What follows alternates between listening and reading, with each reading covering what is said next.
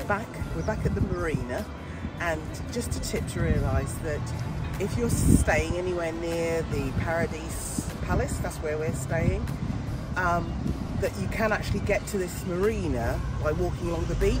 We did it earlier this morning. It's just over half an hour, whereas you can get the taxi, but the taxis, they do take you a little bit away from this marina, and it's about 8 dinar coming, which is only say a couple of quid.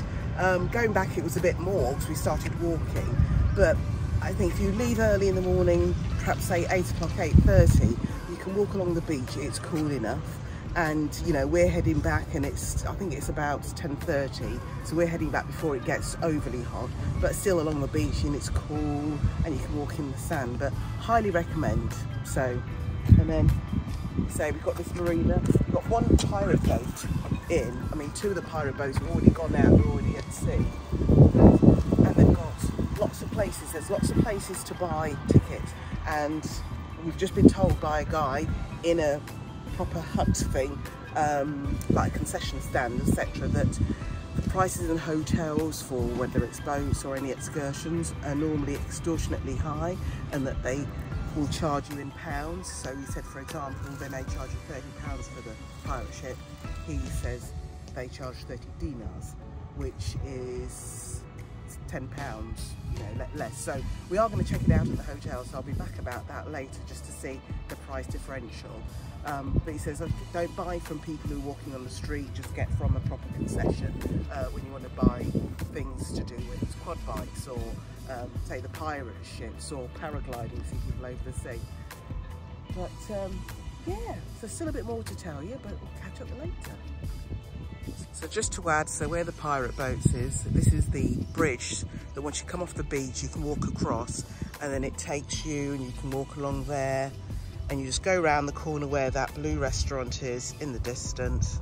Just zoom in there, go around the corner, you can get smoothies, other types of drink, and then you're on the kind of shopping area, so it's not too far at all. And as I pan round, you'll see this restaurant I'm referring to, where we had a smoothie, and I'd highly recommend it. And then if I zoom around, so we're now going to go back to the beach just over there. So this is the beginning part of the marina, which is kind of in the central square of Yasmine Hammamet. This is the front area. We were early, so nothing much was open, but you've got restaurants, hotels, and a nice kind of supermarket department store there. So lovely walk you can have around here.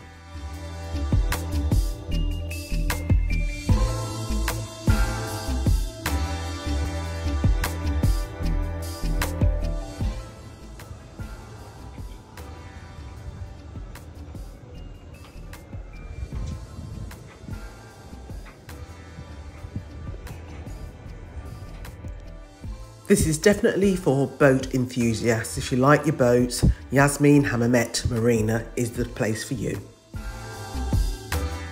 Here are the pirate ships that you can go on excursions on from Yasmine Hammamet to the old part of Hammamet. And we did find out later that it was more expensive to book these via the hotel.